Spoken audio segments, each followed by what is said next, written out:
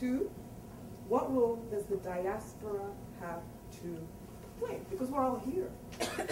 What are we doing to counteract this negative imagery? What are we doing? Or how can we do what we're doing better? That's a difficult one, because you've got to understand, if you've got to understand where the Western media is coming from in terms of the history of representation and the dynamics of representation. There are attitudes. Those things stem from attitudes and ways of seeing and presenting, that predate even the rise, and corporatization of global media. It's a form.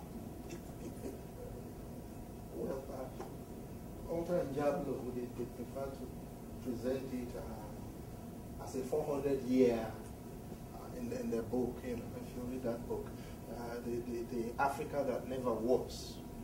That's the title of that book. It's one of the books I use for my graduate seminars. And the subtitle says, 400 years of British writing about Africa. The Africa that never was.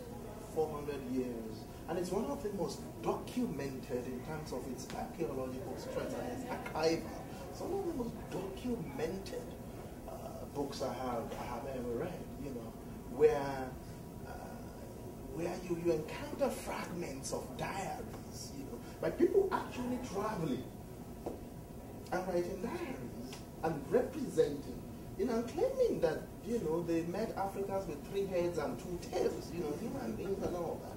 And so it's a very, and although that book puts it at 400 years, the growth of this tradition, that's just the modern phase of it, right? That's just the modern phase of it. And so I don't think that there's any kind of showcasing, whether by Western institutions and structures or even diasporic communities, that their efforts. Look, when I first started teaching Nollywood, this was back in the States. Started teaching Nollywood movies. I would watch almost 100 of those movies in order to be able to carefully select maybe just 5 that I wanted to teach, because I wanted to present a certain the Africa of neon and gloss and fast-moving cars and iPhones, and present a totally different picture. Very carefully selected movies. After 2 of those movies that we taught in class, I was still in the States then, teaching at Penn State. One student wrote me and said he was dropping my course, and would I be interested in knowing why he was dropping? I said, sure, come. And if you've been watching Nollywood, if some of those movies are set in Abuja, Nigeria, and I do tell people that if you take electricity, constant electricity and constant water supply out of it, Abuja is more imposing, more beautiful than Ottawa. It's a postmodern city built in Nigeria with oil money, and we've got that oil money. It's a very beautiful city. And when they set some of these movies in it, you think you're in downtown Manhattan. That's Abuja in Nigeria, and that's it for you. And there are palatial mansions, that the average Canadian will only ever get to see in movies, never see in real life, just there in Abuja. So that's another Africa. And this guy comes to my office and said, look, your course description says we are going to be seeing Africa through movies. And I come to your class and look at what you are showing us and calling Africa. So I'm not getting Africa from this class. And that's why I'm dropping. And I said, if you wanted to get the Africa you thought I was going to teach, why did you think you needed to register for my class? Watch TV. That's all you get on TV. You know, go and see Discovery Channel and all that. And they will show you the Africa of the Serengeti with Maasai herdsmen all over the place. That's what you think I was going to teach? No. Nollywood, that's also Africa. And so how do you... Well, every effort is a drop in the ocean, but it's always...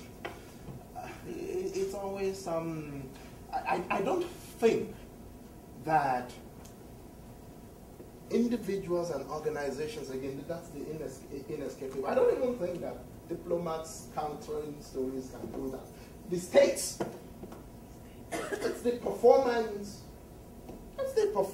of the African state. The continent got a huge lift, from the way that South Africa organized the World Cup. Yes. Because there was a lot of racist representation of this World Cup is going to Africa. If you carefully monitored the media, especially the bloody British media, there was so much in the build-up to the, because I tried to read at least 4 or 5 British newspapers every day. I didn't build up to the World Cup. Players down there, you would think that they've never been to Johannesburg to know that it's exactly like London, But the idea of Africa superimposed itself on the modernity of South Africa that they didn't even think that it's exactly like it. Oh, the World Cup in Africa, and we are not too sure that these people can pull it off. And look at the sort of bounce that they can. So it's the performance of the African state and African government that can, by and large, do it. And maybe there are very many other things that you mentioned in the negative, so to say.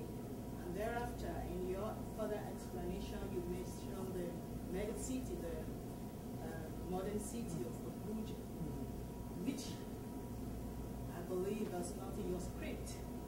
If the script was to pass to the media, for example, what picture do you want them to get of Africa?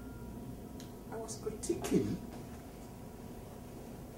as a critique of the exclusivist focus on those areas that are said to be African and they are sensationalized beyond.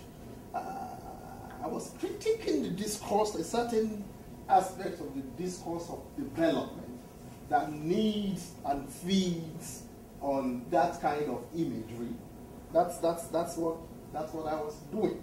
I was precisely criticizing that the focus is either to win, and sometimes